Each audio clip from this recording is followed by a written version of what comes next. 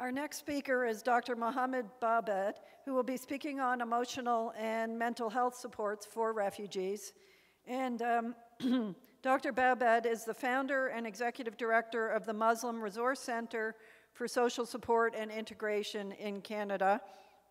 He's conducted research on families and youth at risk for over 30 years, and today we'll be able to gain a little bit from his experience. Thank you.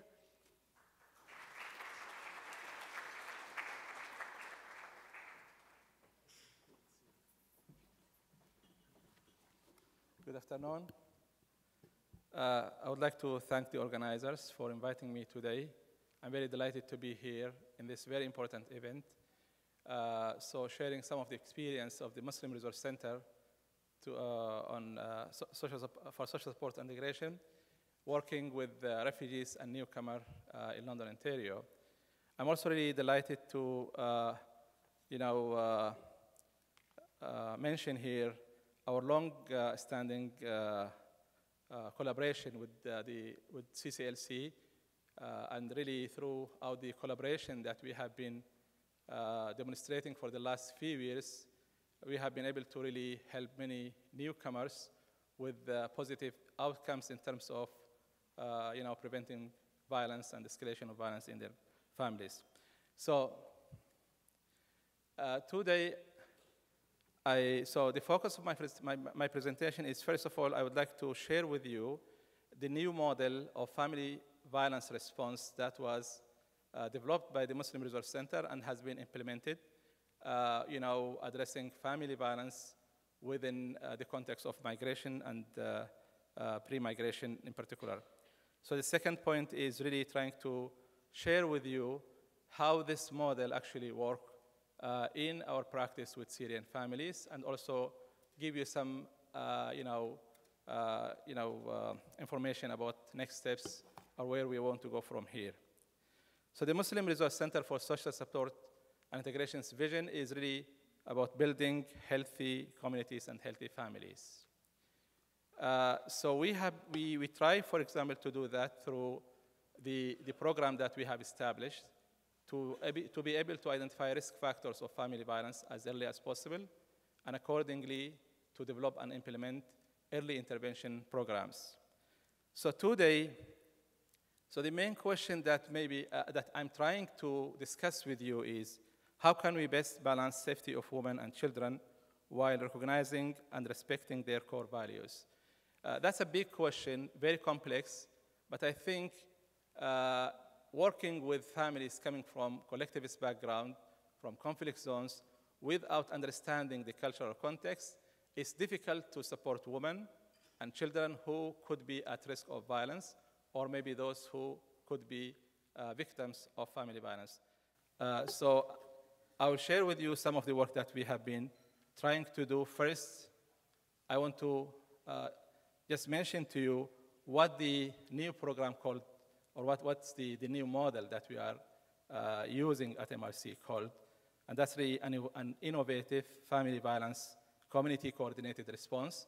We call it culturally integrated family safety response. We always like long names, but and it's CIFSAR. So what is CIFSAR? What's the culturally integrated family safety response?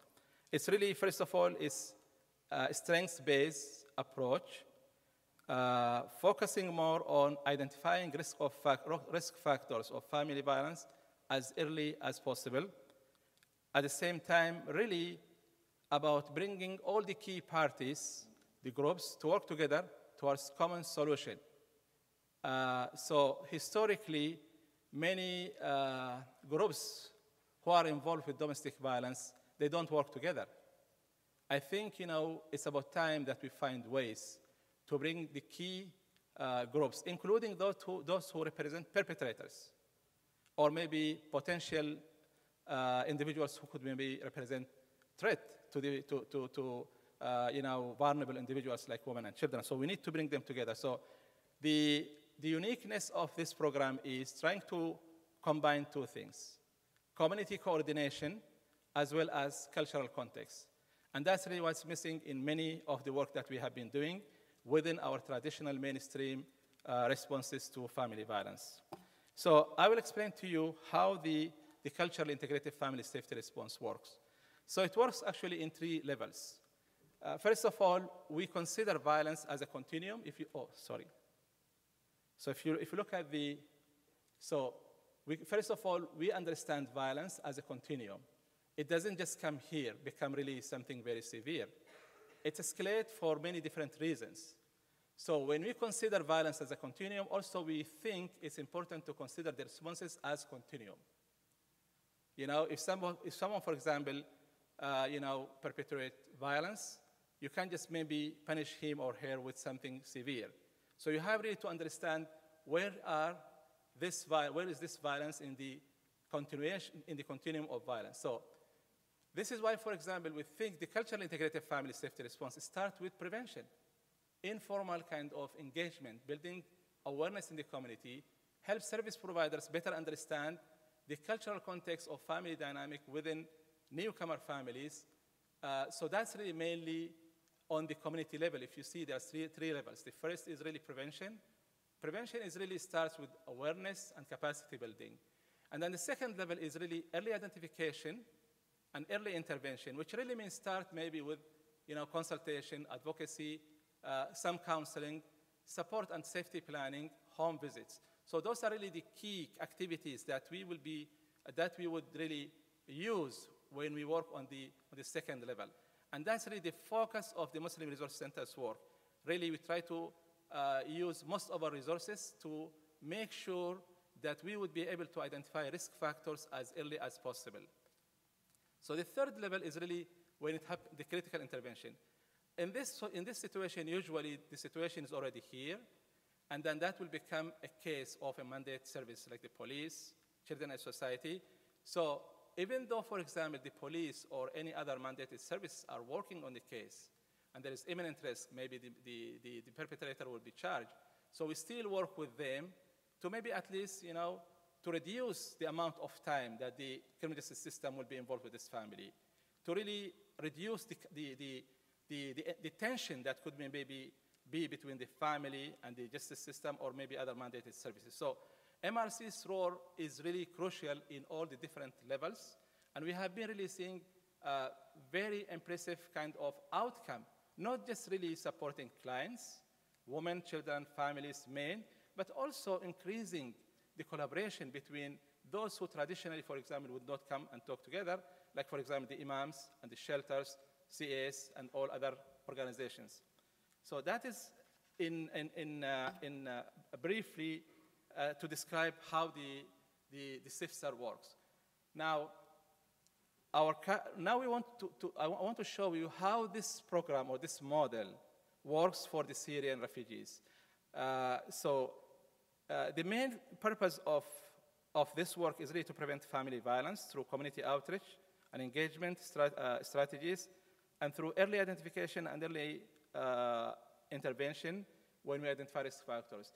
I just want to mention here, this work actually started, I would say maybe 5 years ago, in a new project called Safe Integration Project, and that is really one of the programs that we are really very proud to say initiated with CCLC. For the last 5 years, we have been working on this program with the Iraqi refugees, with the Afghani refugees, and the outcome has been really, very, very positive. So the learning that we have get from this project integrated within the culturally integrated family safety response.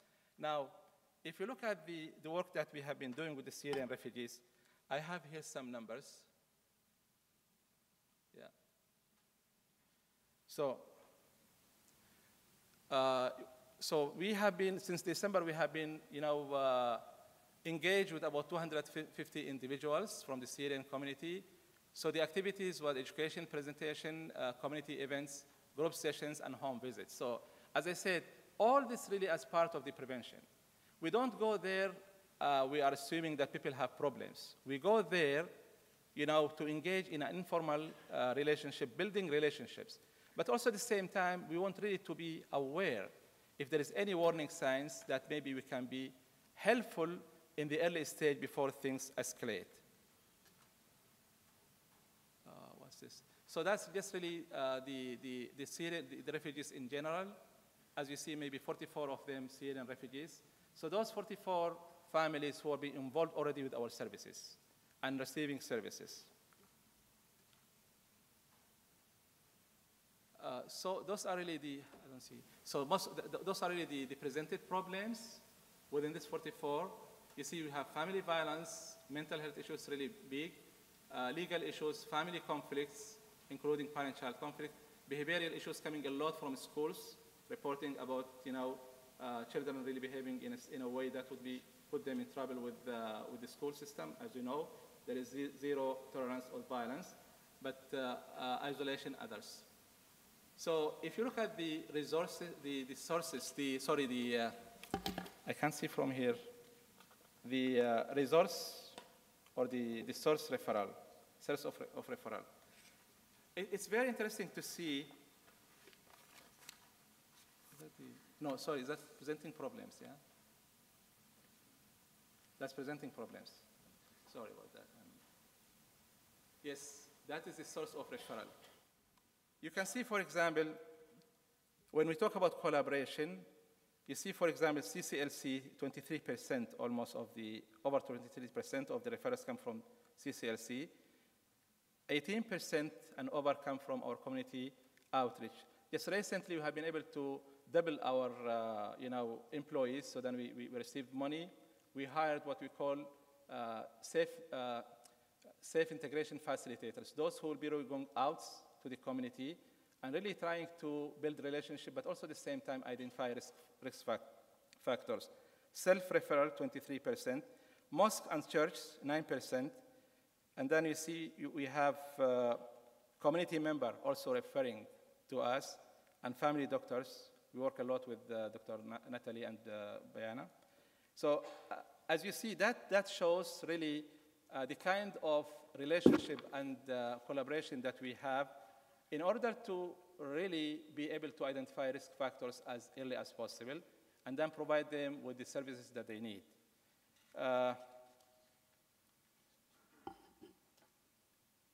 just want to mention one thing here at the beginning. We saw the mental health issues really,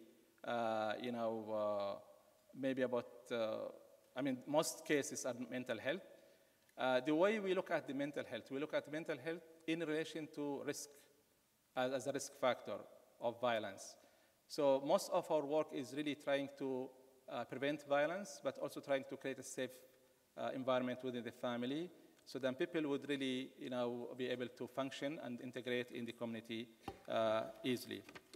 So that's really basically what we have been doing so far, using our culturally integrated family safety response that's focused more on community coordinating process.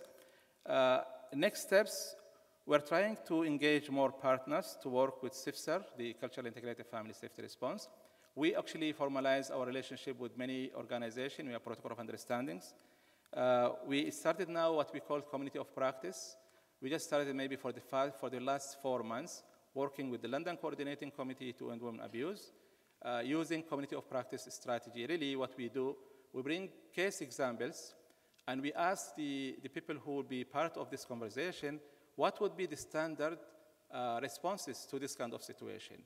And then add different layers, like, for example, pre-migration trauma, cultural differences, what would be the responses? Really engaging in a very difficult conversation to really push everybody to stretch beyond their mandate and come towards a common solutions. So we are also part of our goal to make the CIFSR, the Culturally Integrated Family Safety Response, as more a mainstream model of responses to family violence in immigrant communities. Thank you very much.